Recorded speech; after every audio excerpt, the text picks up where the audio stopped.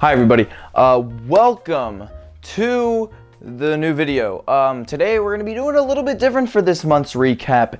Instead of going through the movies that I watched in each month chronologically, I think I'm going to make it to where I'm going to rank every single film that I watched in this month.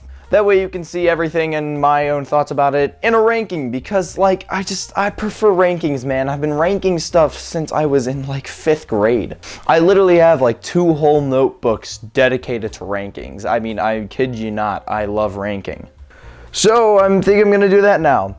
So yeah, March was a very short month. I did not see Dune Part 2. I'm probably seeing it tomorrow at the time of filming this video. But yeah, with that being said, I got nothing else to say. Let's just kick it off with the number 14 spot. Okay, so unfortunately in last place we have Bob Marley, One Love. Now I didn't absolutely hate this movie. In fact, I thought it was okay.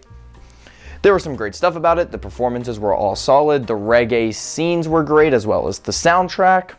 But unfortunately, this just kind of suffered from being a very basic and unfocused biopic. The movie felt very choppy for me, and I honestly just wasn't invested as much as another biopic. And I honestly just wasn't really invested in the story. It was a very lukewarm story. And of course, Bob Marley's influence is absolutely massive, and I'm not saying this movie didn't do that justice, it just kind of felt a bit basic. Next is A Life Less Ordinary. Now I'm going to save a lot of my thoughts on some of these because a lot of these are Danny Boyle films, which I'm going to be ranking as soon as I finish all of his movies, which I'm getting there. And A Life Less Ordinary is coming in at the bottom here. Doesn't mean it's his worst film, but for this month, it's his worst. And you know, I actually like this movie. I thought it was okay. It was decent. It was a fun, stupid little time that I just had fun with. Ewan McGregor, of course, steals the show, as he always does in every film he's in. And it really just doesn't do anything special, but it does the right amount to where it's a watchable film. Okay, up next is The Zone of Interest. I watched this for the Oscars, and I thought it was okay. It was good. It was okay. It was pretty good. Yeah.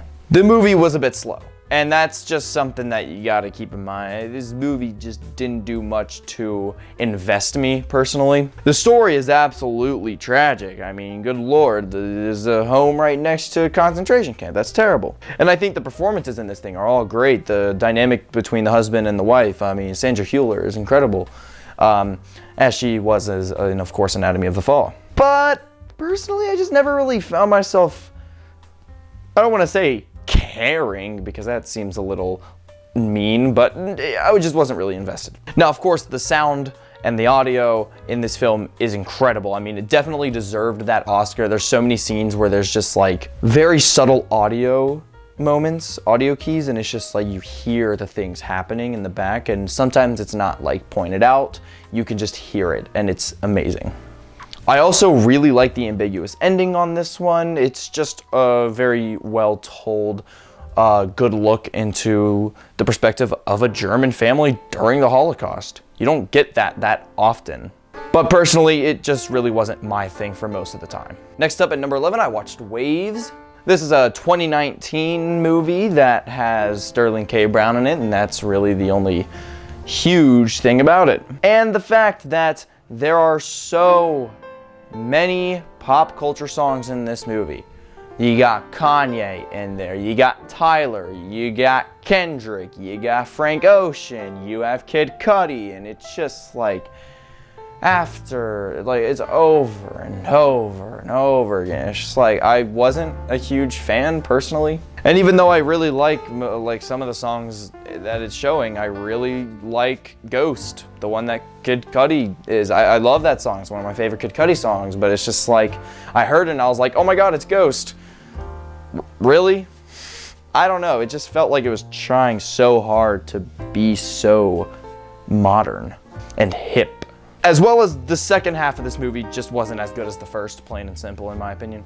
I do like the concept of taking a really tragic thing that happened in this family's lives and showing that, but also showing how it affects the family and their lives after the fact, which is interesting. It just made for a bit slow second half, in my opinion. I was much more invested in the first half with the way it was shot as well. It was very beautiful. But personally, the second half just really dropped my attention, and I really just wasn't invested at all. Again, the performances in this thing are all around solid, and it looks very pretty.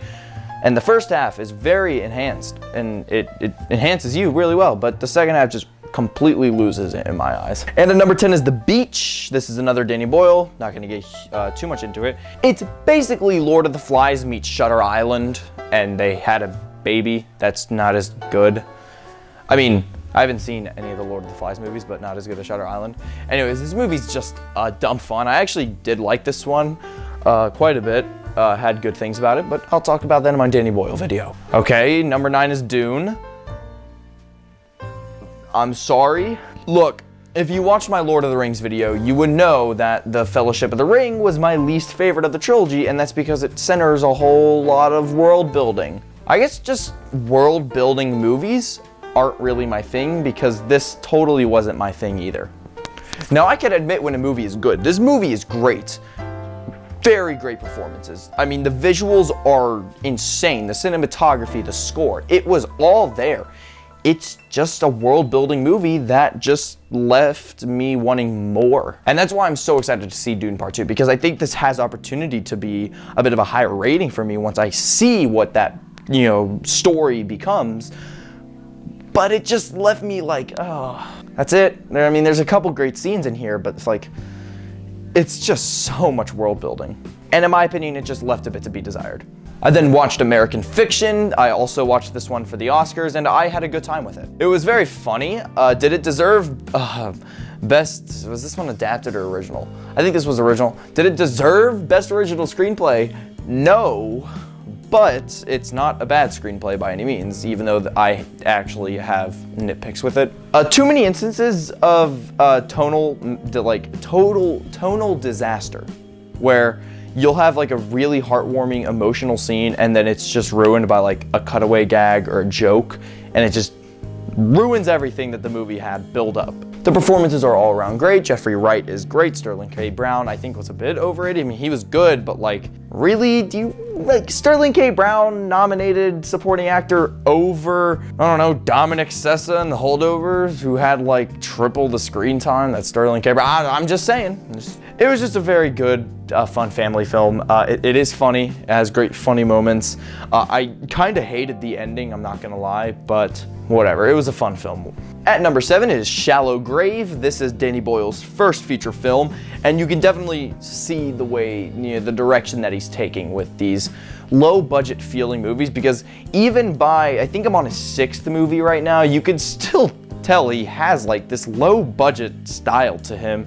And even when I think about 127 Hours, which comes later in his filmography, I don't know, he has this very low budget, kind of underground feel to him that I think is encapsulated perfectly in this film as a very early stage in his career. The performances are all around really solid here. Of course, Ewan McGregor is standout as this goofy dude, Alex. I really like the ending. It's just a really fun kind of thriller crime movie that just had me like, oh my gosh, this is so fun. Got a bit more out of this than I was expecting, but I'm not complaining. I had a great time with this movie.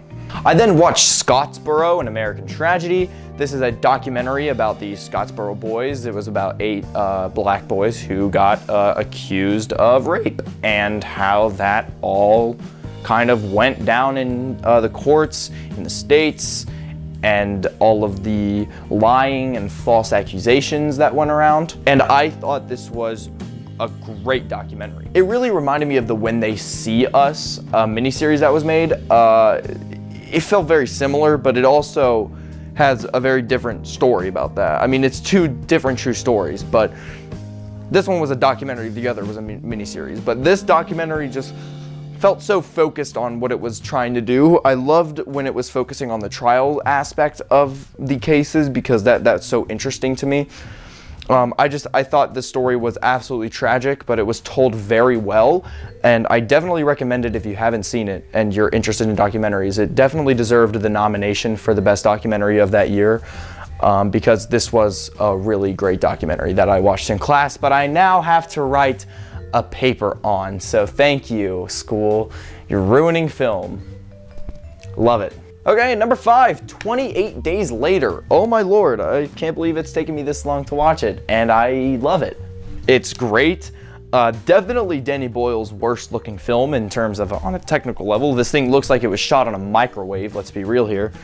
But I think that also enhances the movie for me. It just gives it a very dark and dreary atmosphere and tone that was perfect for the film. Some great performances. Cillian Murphy absolutely crushes it. 22 years later, my boy won an Oscar, which is really funny. Of course, it has one of the most iconic openings of all time. I really like the ending, and everything throughout the middle just felt really well paced. I don't really have any issues with it other than I'm just not a huge fan of horror movies, to be honest, and that's pretty well known about me. Okay, number 4 is my rewatch of Oppenheimer. I needed to rewatch this thing because I hadn't seen it since I saw it in theaters back in like August of last year. And yeah, my feelings on this one didn't change that much, to be honest. I still think it's one of the best biopics of all time. It is so well edited. The score is absolutely gorgeous. All of the performances are great. I even love Matt Damon in this film. I think he's very underlooked. I love the way the film is structured, kind of giving you glimpses of the past, the future, the present, kind of all intertwining. It doesn't get confusing at any point either. It's edited so perfectly to where the structure makes total sense. There's just so much to say about this film.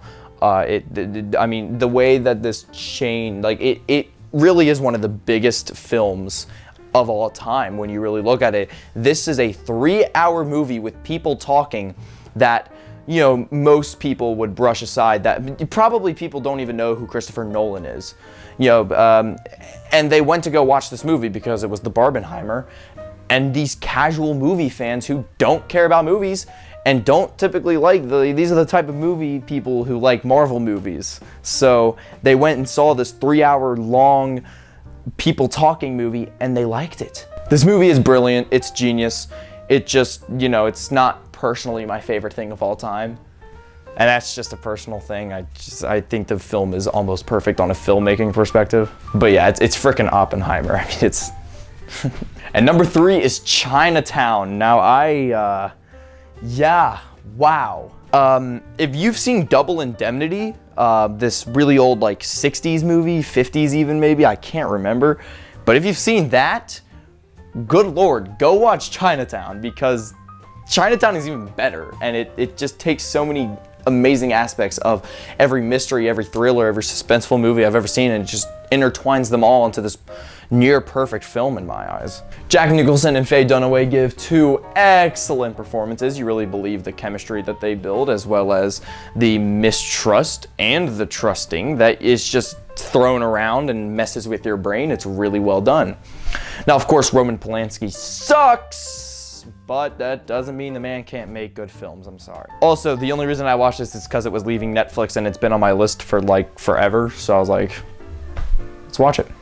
The movie never drags, it's not ever boring, it kept my attention the entire way through, kept me guessing through the whole movie, and it has one of the most shocking and most powerful and most like gut-wrenching ending like ever. Like, it's absolutely incredible, but wow, it'll stick with you. And at number 2 is The Prince of Egypt. This is far and away my favorite new watch of this month. I mean, this and Chinatown are both incredible, but this is my only new 5-star of the month. And good lord, it's The Prince of Egypt. The way that it tells this biblical story so well is beyond insane to me, with a stacked celebrity voice cast. Like, it is insane how good this movie is, with all of the tropes of it looking like it could have been a total failure. And yet, it's one of the most thought-provoking, powerful films, animated films I've ever seen. They got nearly everything right. The way that they are able to tell such a dark and mature story through the aspect of animation, telling the Passover, the parting of the Red Sea, it's just all so brilliantly done, and I love it. This truly is a masterpiece that I think goes down as one of my favorite animated films of all time.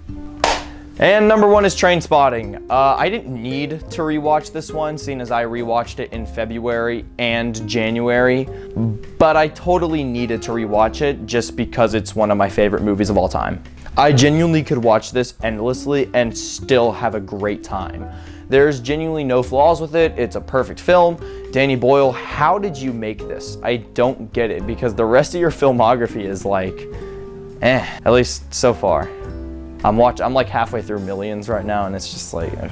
But this movie is perfect. It has like the best script and screenplay of all time. The ending is the ending. It's perfect. The performances are iconic. It's just, how do you make a film this good? I couldn't tell you. And that is January Ranked. Have you guys seen any of these movies? If you have, what did you think about them? How'd you feel about my ranking of them? And yeah, I think I'm gonna stick to this ranking format. I think it's more fun to do it this way, in my opinion, than to just go through it chronologically. It's just what I prefer doing, to be honest. So that's what we're gonna do. And yeah, I hope you guys have a great rest of your day, evening, or night, or whenever you're watching this, and I'll see you all in the next one. Bye.